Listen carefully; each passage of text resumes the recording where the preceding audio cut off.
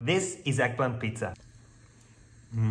Preheat the oven and line a baking sheet with parchment paper. Wash and dry the eggplant. Remove the stem and cut it into 1/2 inch discs. Arrange the eggplant discs on the baking tray. Then drizzle with extra virgin olive oil, a pinch of salt, and freshly ground black pepper. Roast the eggplants in the oven for 20 minutes, and in the meantime, prepare the tomato sauce. To a bowl, add the tomato passata or tomato puree, dried oregano, some good quality extra virgin olive oil, finely sliced garlic, salt, and black pepper. Stir with a spoon and set it aside. After 20 minutes, when the eggplants are roasted, apply the sauce on top and spread it with the back of a spoon. Sprinkle with a pinch or two of grated mozzarella cheese, or you can use shredded dairy-free cheese. Put back in the oven and broil for about 5 minutes until the cheese is melty and starts to brown. Now transfer onto a serving platter, sprinkle with a pinch of dry oregano, some fresh basil leaves, and